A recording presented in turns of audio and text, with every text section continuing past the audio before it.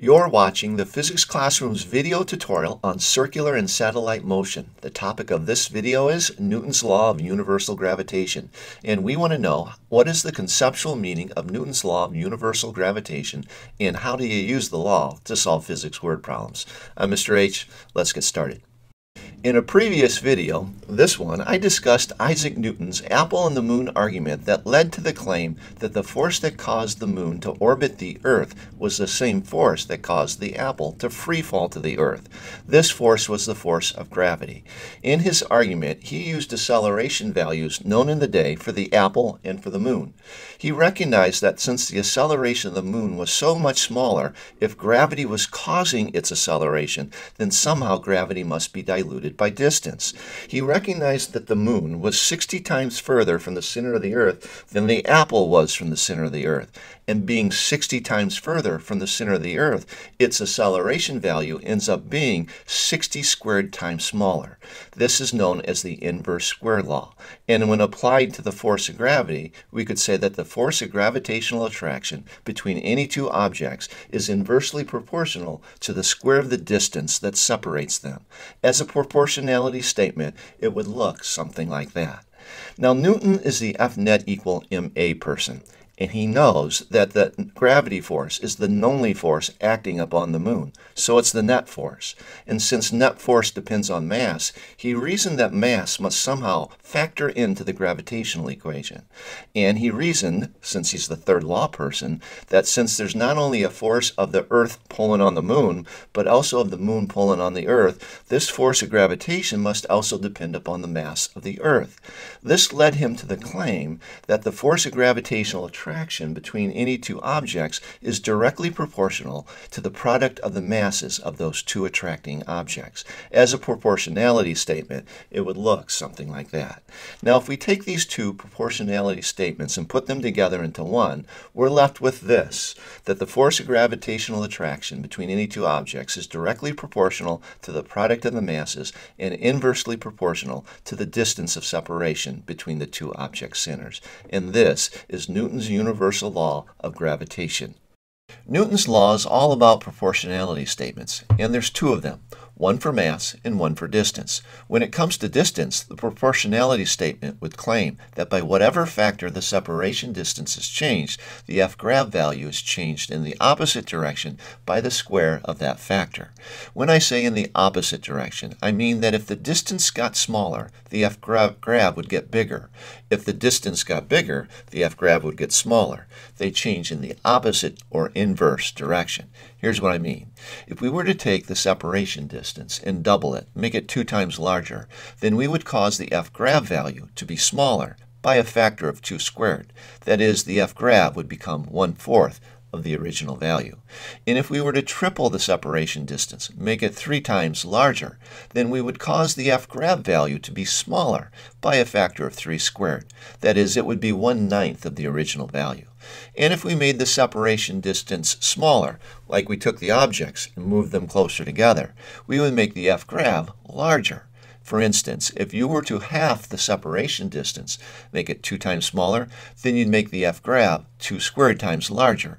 It would become 4 times the original value.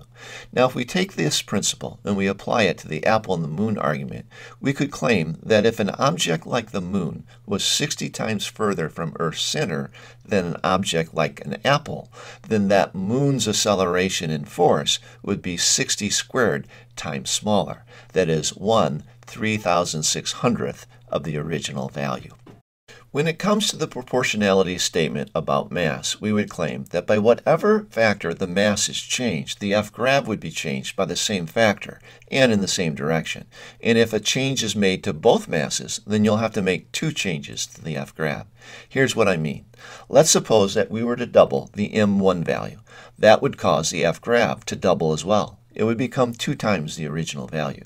And if we were to triple the m2 value, that would make the F-grav value 3 times larger. And if we were to both double the m1 value and triple the m2 value, then you'd have to make two changes to the f-grab. You'd have to double it and triple it, which together means the f-grab would become 6 times larger. Now, if we were to half the m1 value, make it smaller, that would make f-grab smaller. In fact, it would change it by 1/2 and make it 1/2 the original value. And if we were to both half the m1 value and triple the m2 value, that's two changes, and two changes would have to be made to f-grab. We would have to half the f-grab because of the m1 change, and then triple the f-grab value because of the m2 change. When put together, that makes the f-grab value 3/2 the original value, or 1.5 times the original value. Let's do a practice problem, and a rather difficult one. We have two objects. They have the same mass, but they're on different gravitational environments. Object A is on a planet that has 1/3 the mass of the planet that object B is on, and object A is 2 times closer to that planet's center than object B is to its planet's center. Now I have to figure out which object, A or B, has the greatest force of gravity towards its planet, and by what factor. To answer this, I have to reason through it one variable at a time. So I'm going to start with object A in its mass. It's on a 1/3 as massive planet. And since mass and f-grab are directly proportional, that variable alone would cause object A to experience 1/3 the f-grab. But now I have to consider distance. Object A is 2 times closer to that object's center. And when it comes to distance, it's an inverse square relationship. That means I have to square the two. So just because of the distance, object A would experience 4 times the force compared to object B. Now I have to put these two things together, mass and distance. And when it comes to mass, object A loses by a factor of 1/3. But when it comes to distance, object A wins by a factor of 4. So object A experiences the greatest force of gravity, and it's greater by a factor of 4/3. Newton's law of universal gravitation is a proportionality statement with no known proportionality constant. That is, we don't know what k is in this equation. The first efforts to determine the proportionality constant were made by Henry Cavendish in 1798 using a sensitive torsion balance shown here. A bar was hung from a wire that was suspended from the ceiling. On the end of the bar were two small masses of known mass. Larger, bowling ball-sized masses were brought near these masses, causing a gravitational force. The bar would begin to twist through an angle theta, causing the wire to twist as well. The wire could only take too much twist before it would stop twisting. Since this was a balance, the relationship between the force in the wire and the angle theta were known. Cavendish could use this information to determine the proportionality constant in the f-grav equation. Today, the proportionality constant is known as the universal gravitation constant, and its symbol is capital letter G. It has a known value of 6.6743 times 10 to the negative 11th. The units that you see here suggest that when we use the equation with this value of G, we must have our distance in units of meters and our mass in units of kilograms. Now that we know the proportionality statement, we can use the equation to solve physics word problems. And here's our first example. Determine the force of gravitational attraction between the Sun and the Earth. We're given the mass of the Sun, the mass of the Earth, and the distance between their centers. So, like any problem in physics, I write down what I know, and I write down what I'm looking for, the f-grab. And then I take my equation and carefully substitute known values into the equation in order to solve for f-grab. As I do, I'll have to be careful about how I use my calculator. If I do it correctly, I'll get 3.54 times 10 to the 22nd newtons. It's, as expected, a rather large force. If you're not getting this value, particularly the 10 to the 22nd part, then I recommend you sit down with a friend and talk about how to use your calculator. They can be tricky, but just with a little in-person help, you're likely to get it right. Let's try another problem. Determine the force of gravitational attraction between you and the Earth when you stand on its surface. We're given the mass of you, the mass of the Earth, and the radius of the Earth. We want to know the f-grab. So I write down what I know and what I'm looking for. You'll notice that the distance here is simply the radius of the Earth. That's how far you are from the Earth's center when you stand on its surface. Now I want to calculate f-grab using this equation. So I must take all my values and put them in the right place. When I do, and I pull out my calculator, I get 735 newtons as the force of gravity. Wait a second. I've done this before. In another unit, I've calculated the F-grav of a 75 kilogram person on Earth's surface. I just used this equation, m times 9.8 newtons per kilogram. You see, Newton's law of universal gravitation gives us the same result as this equation, only it's more universal and can be used for more situations. For our last problem, we wish to determine the force of gravitational attraction between you and your lab partner when you're sitting in your seats with your centers spaced 1.2 meters apart. Here's what I know, and here's what I'm looking for, and here's my equation. I need to take all these numbers and put them in the right spot. Then pull out my calculator and solve for the value of F-grav.